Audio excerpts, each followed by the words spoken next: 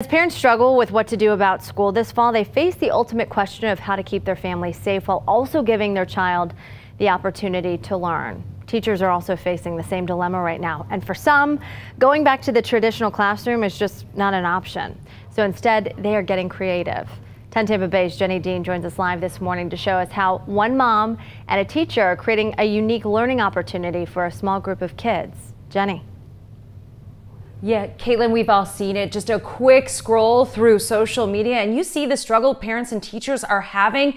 But one particular post caught my eye. The mom of a Hillsborough County first grader is teaming up with her sister-in-law, a certified teacher, to offer these small in-home classroom, if you will. It's like a support group for the kids, and it's something unique, and it's giving them another option.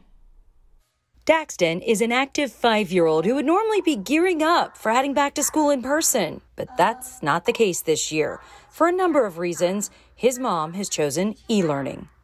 First grade should be joyful and it should be fun and it should be interactive, and I was really just upset about him having to sit in front of a computer again and go through modules and be accountable to be on these Zoom calls where he doesn't necessarily, engage like he should. Her sister-in-law, Ranee, is a certified Florida teacher who's choosing not to teach this year.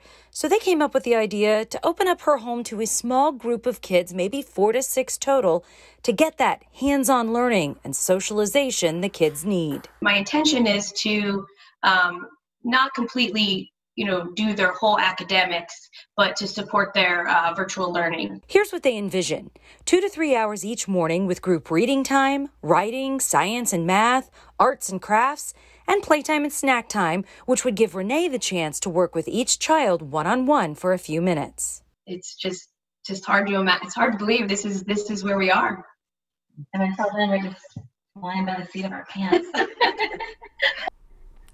Ranee says that safety will be a major priority with lots of hand washing and hand sanitizing, but the key here is they are keeping the group very small. Now, they're just set up for this very small group. She is going to charge a fee to the parents, but she hasn't decided exactly what yet. But they wanted to put this story out there to give other parents ideas, and it is something that's catching on. It's called Learning Pods, and you can find all kinds of Facebook groups across the country, and it is something that possibly, if you are looking for another option as a parent or a teacher, that you could start up in your own neighborhood or with your own friends.